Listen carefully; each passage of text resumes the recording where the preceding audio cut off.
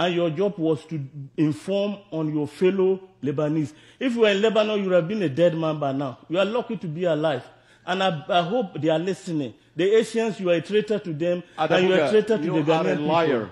You are just a liar. Somebody must have taught you to come and speak. A person of your caliber, you will rot in hell, I'm telling you. And you will rot in Guyana.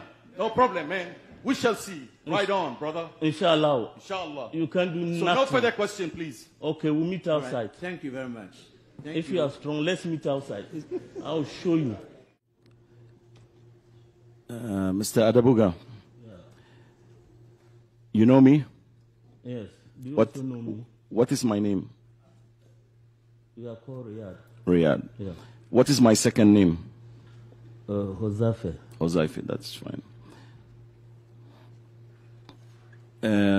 You stated to the commission here that I, Riyadh, have been taking you around to show you some Asians. Yes. Can you tell me what you mean by Asians? Who are Asians? When I'm talking about Asians, I mean Lebanese, Syrians, I mean Indians, and so on and so forth. Lebanese, Syrians? Yeah. Okay. So this is what you think Asians are. They are Lebanese and Syrians. Not only that, but part of them. I mean, they come from Asia. Don't you know, they mean Asia. I would like to ask you, you stated in your testimony to the commission one name, Wallace Bedema. Who is that? It was the chief operation officer. What is his rank? Major. Major. Isn't it normally a soldier, when addressing an officer or calling an officer names, he calls his rank? Can we go to the point, please? This is the point. I mean, why didn't you use the major's rank? Just call him Wallace Bedema. That's not important. It's very important because I believe you were in the armed forces, which taught you discipline. Mr. Riyadh. Yes, sir. I'll have to point out to you that you have 30 minutes for your cross-examination. Yes, sir. Yes, so please try and use it usefully so you don't complain later on you didn't have enough time. Thank you, Mr. Chairman. All right, carry on. 30 minutes. 10:30, you have to stop.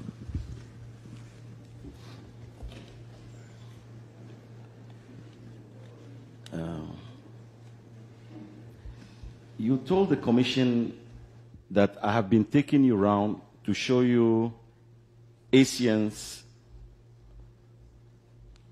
together with Wallace Bedema. Is that true?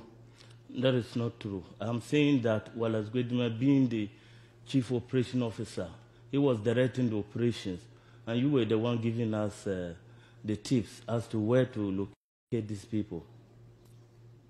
All right. I would like to come to my point. You stated too in your testimony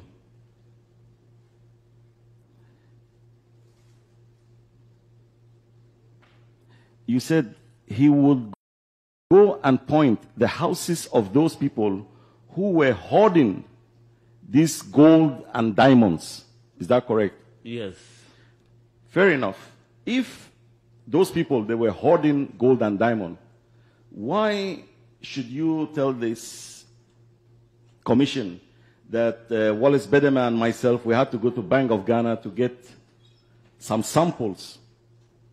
What I'm saying is that hoarding in this sense means they were dealing in illegal trading. That's what I mean.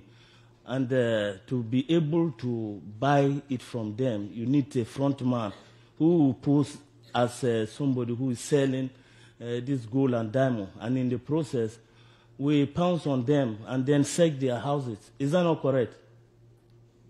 Answer your question. I don't know what you're talking about. Anyway, when it's my time, I'll speak for myself, please. You see, it doesn't make sense to me when you are saying that you bounce on them and you search them and you find gold. So what is the use of getting gold and diamonds from? Bank of Ghana to set a trap for them. Well, I don't see any sense in that. We need an exhibit because some of the people you told us to go and search their houses, we found out that you had a bone to pick with them and that they were not having anything like gold or diamond. So in order to be able to ascertain the fact, we have to post a front man, and in the process, we know that this is exactly the trade they are dealing in. Have I answered you? Adabuga, how many people would you allege or claim that I took you to? How many? Well, they are numerous because... Give me a number, minus, plus, any figure. Can you give me? Maybe 10 or more. But, 10 or more? Yes. Please, could you name me 2? The first one was the Iranian brothers. Who? Iranian brothers. Do you Iranian remember? brothers? Yes. Who sent us there? Do you remember? Even we seized the Nizam patrol. Do you remember we seized the Nizam patrol? Am I right? Do you know John Assi? Do you know Askar Jamel? I'm asking you a question. Do you know Farah? You say I should name some. I'm naming more than 2. John Assi? Yeah. And Irani brothers? Farah. You know one man called Farah? No. Do you know one man called Askar Jamel? No. You don't know? No. Okay. You could furnish those names to the commission for the commission to verify with those people what you are saying, or for them to come and testify before this commission if I ever went with you or took a penny from them to have them released or anything. What I'm saying is that after showing us those houses, you don't appear there. So they will not know that you are the one who was ditching them.